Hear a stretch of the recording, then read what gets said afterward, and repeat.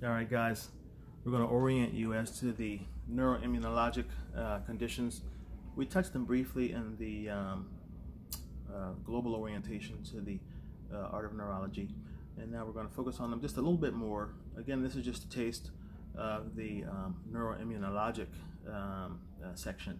When we talk about the neuroimmunologic issues, disorders, what we are describing are the demyelinating conditions and those that are what we call vasculitides. The demyelinating conditions, the most common one is multiple sclerosis. It involves the white matter of the brain, and we tend to see this more in women of childbearing age and even younger sometimes. They occur in men also, demyelinating conditions such as multiple sclerosis. We're going to deal with that in some detail.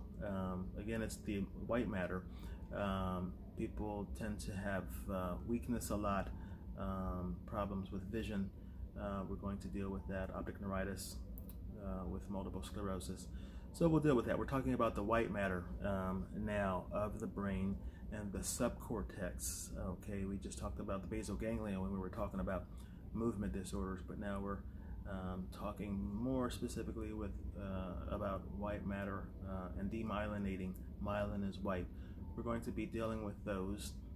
There's a condition called acute disseminating encephalomyelitis. We tend to see it in pediatrics primarily, and it's a good thing. It many times comes and goes without leaving a trace of condition or disability. So acute disseminating encephalomyelitis.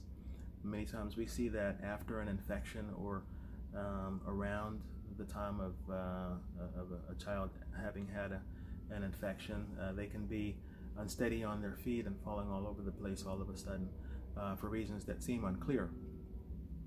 There's a condition that we used to call de Vick syndrome or neuromyelitis, another condition, neuromyelitis optica, whereas a patient has optic neuritis combined with a spinal cord problem, transverse myelitis.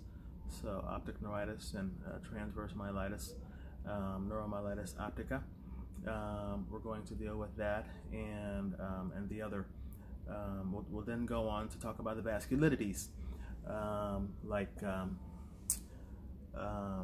periarteritis nodosa, and we'll talk about giant cell arteritis. Temporal arteritis, also known as. We tend to see more of all of this when we think about it in women of varying ages. We see giant cell arteritis more when people are over 50. I've never seen it under 50. We tend to get headaches, headaches that are annoying and in the temporal region, and you can get a low-grade temperature. It's difficult to eat your food and enjoy anything. So we'll talk about all of these as we dig deeper into the art of neurology. Hang in there, we're moving forward, and keep winning.